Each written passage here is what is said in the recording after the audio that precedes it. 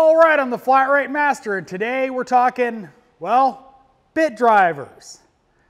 They don't seem that important, but they can really save your butt. All right, so I've got some various types of bit drivers on my roll cart. In case anybody is wondering, this is the top to my JSC 770 from Matco. Just makes a good filming surface. So I've got various types of bit drivers. If you've never needed a bit driver, well, thank your lucky stars, because you obviously haven't had a Torx or screw in a tight spot that you can't fit a regular screwdriver. Now I've got a couple types here. First one we're going to talk about is Easy Red. Now this has a adjustable bit driver on one end, obviously reversible, and it's got a magnetic bit end in it, and on the other side it's got a 1/4 inch just driver on it. Really good, handy tool to have for those awkward positions, but it comes at a price. This one, it tends to break. They're good, but chances are you're going to have to warranty it. But usually when you're breaking it, it's in a tight spot, so hopefully you broke the fastener loose as you broke it.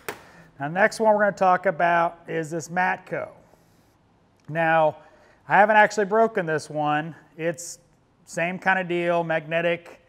I've got a Phillips in there right now, and it's same deal except it is a fixed head. It's a little bit of an offset.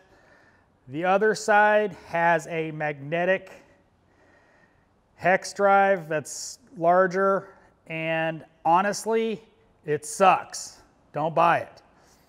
This might work for you, perfectly good, but if you're looking at it from the 1/4 inch side, skip it.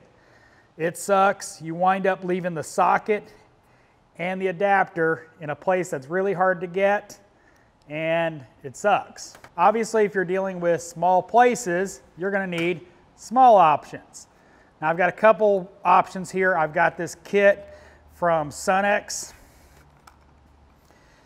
It won't come up on the screen, but it is a Sunex kit, and it comes with all these bits, except this one. This is a custom bit for a specific job, a Lincoln ABS module. It's an odd setup, but anyway, and I've got a custom ground one in the kit for 20 Torx for the same reason, custom job, and I don't remember what that job is, but that's why you have it. Now I've got this Sunex, which is actually what comes in the kit, and this is really good. I haven't broken this one.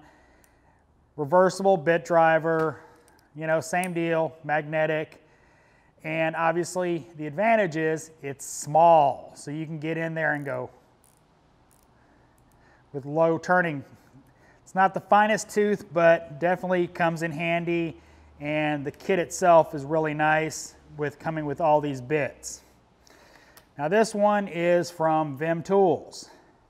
This one is kind of unique in that it's got again, a bit driver on one end, and it's reversible. That same kind of offset that the Matco has, but it also has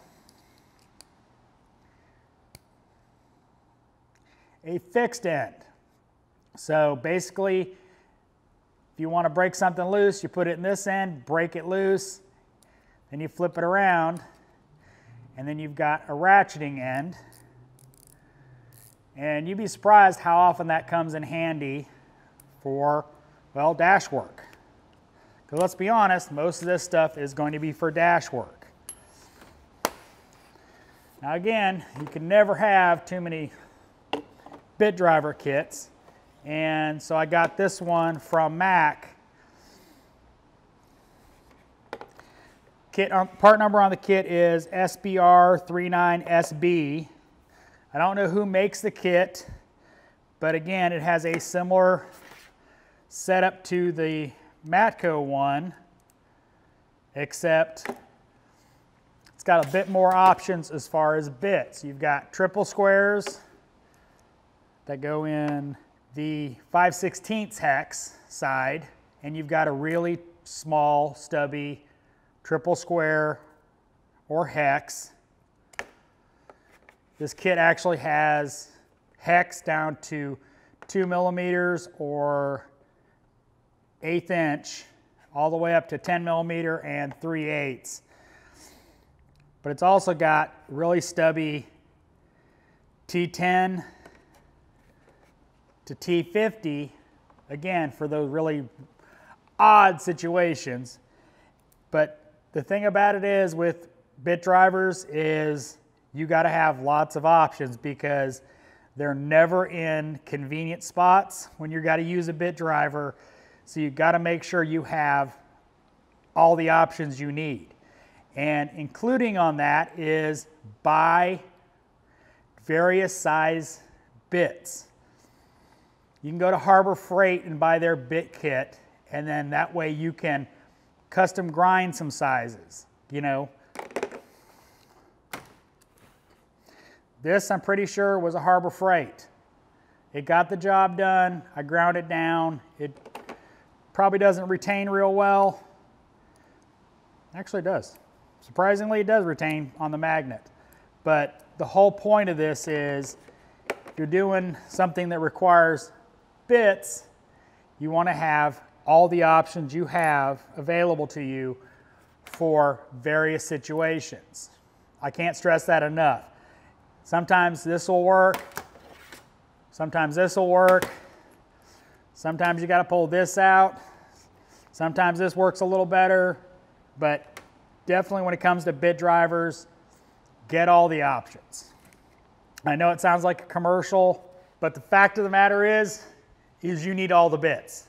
You need all the bit drivers. The big thing with situations where you're dealing with those is these big old things don't always fit where they need to go, and you got to use a long one, you got to use a short one, jam your hand in there and try to, you know. I'm going to put links to all this stuff, or as much of this stuff as I can find, in the comments. You need lots of different options when it comes to bits, because trust me, you're going to need them. If you haven't needed them, good on you, because most of the time when you have to pull out that stuff, it sucks. So as always, thanks for watching. I am the Flat Rate Master.